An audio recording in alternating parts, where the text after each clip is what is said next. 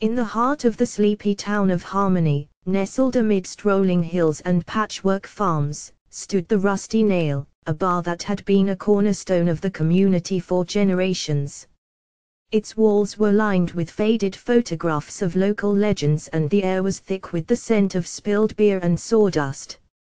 For as long as anyone could remember, the Rusty Nail had been owned by the O'Malley family, a clan known for their fiery tempers and unwavering loyalty. Behind the bar stood Liam O'Malley, the last of his line, a man with a heart as warm as the whiskey he poured and a temper as quick as a whip. Liam was a man of few words, but those words carried weight, especially when they were backed up by his formidable fists. One fateful day, a new face appeared in Harmony, Tony the Shark Rizzo, a small-time mobster with big ambitions. Tony had set his sights on the Rusty Nail, believing it to be a valuable piece of real estate that could be turned into a lucrative gambling den. He approached Liam with an offer: sell the bar or face the consequences. Liam, however, was not one to be intimidated.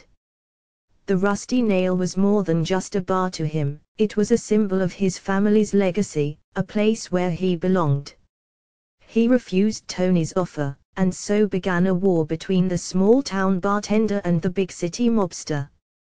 Tony tried every trick in the book to get his hands on the bar. He threatened, he bribed, he even tried to sabotage the place. But Liam was always one step ahead, thwarting Tony's every move.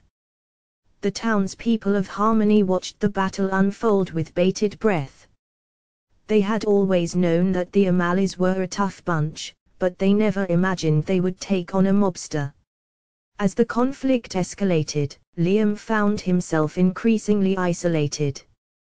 Tony had cut off his supplies, his friends were afraid to be seen with him, and the sheriff, who was in Tony's pocket, turned a blind eye to the mobster's activities.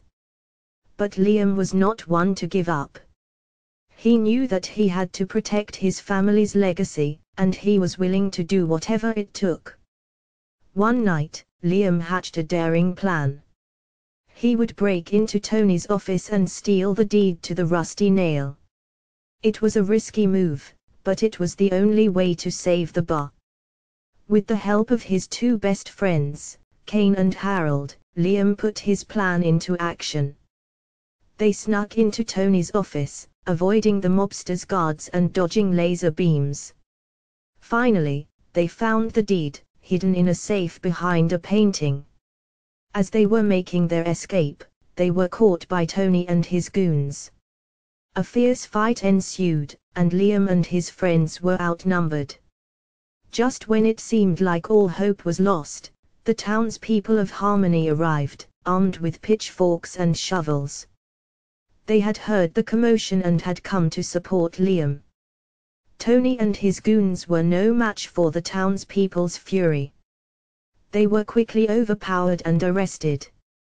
Liam was hailed as a hero, and the Rusty Nail was saved. The bar continued to be a cornerstone of the community for years to come, a testament to the spirit of Harmony and the courage of one man who stood up to a mobster.